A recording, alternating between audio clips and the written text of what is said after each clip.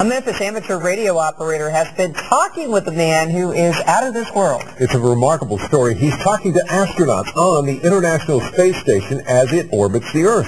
Action News 5's Ben Watson has the story. Yeah, VK2 APG stroke whiskey 7. From an upstairs room at his home in Cordova, amateur radio operator Tom Metlin talks with people around the world.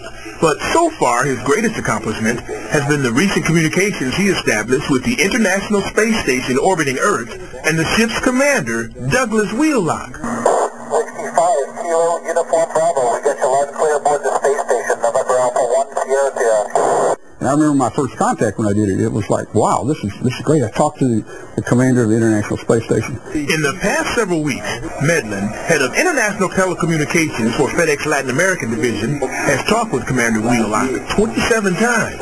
They've discussed everything from weightlessness to the beautiful view from space. That's the Straits of Gibraltar right here. During one of the conversations, they got to talking about Memphis. Then the subject turned to Memphis BBQ. Medlin played that part of the conversation on these speakers. I'm ready for it. I'm ready for it. Is it Corky's up there? Medlin says he hopes to meet the commander someday. Meanwhile, he's already making plans to FedEx some Corky's barbecue to the Space Center in Houston and have it arrive just in time for the commander's return to Earth November 30th. Ben Watson, Action News 5.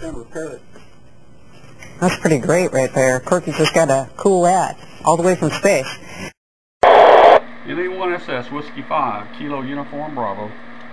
Whiskey 5 Kilo Uniform Bravo. We got you loud and clear aboard the space station. November Alpha 1 Sierra Sierra. Okay, Colonel, thank you very much. I know you're coming down soon. I'd like to FedEx you some famous Memphis barbecue if you'll take it over.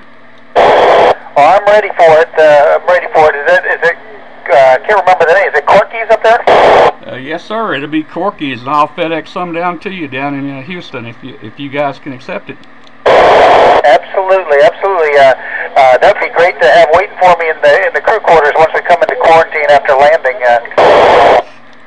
Good address. I've got your address there, but I didn't want to send it down here if you wasn't there. You know, it might spoil. Over. Let me give you you could just put my name on it and then put attention to astronaut crew quarters, and it'll be delivered there. Okay, well, I'll get it down here. Hey, what would be a good day after November 30th? Over.